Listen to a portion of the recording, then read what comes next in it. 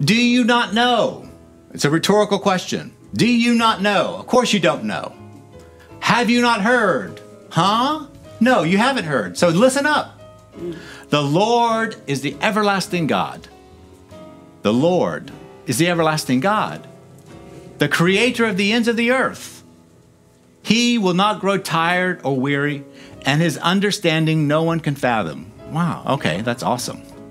He gives strength to the weary, and he increases the power of the weak. I've been weary before, and I've been weak before, so he's going to give me strength, and he's going to give me power. Even your youth will grow tired and weary, and your young men stumble and fall. Yeah, we know that. But those who hope in the Lord will renew their strength.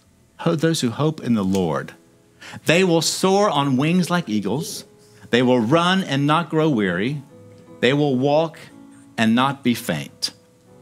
They will soar on wings like eagles. So they will fly, and they will run and not grow weary. So they will run, and they will walk and not be faint. That's odd. You first think you would start with walking and then running and then flying. But here it's in reverse order. They're going to soar on wings like eagles. Okay. They will run and not grow weary. Okay. They will walk and not be faint. He ends with the walking and not fainting because that's the reality of life.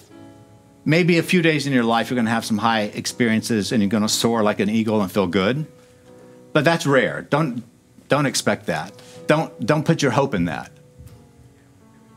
A few days you'll run and you'll have the energy to run, but you're not going to be able to run every day. But the experience of life is walking. That's where the rubber hits the road.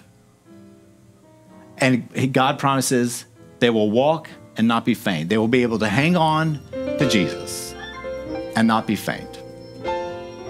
So Victor, what are you saying? I'm saying hang on to Jesus.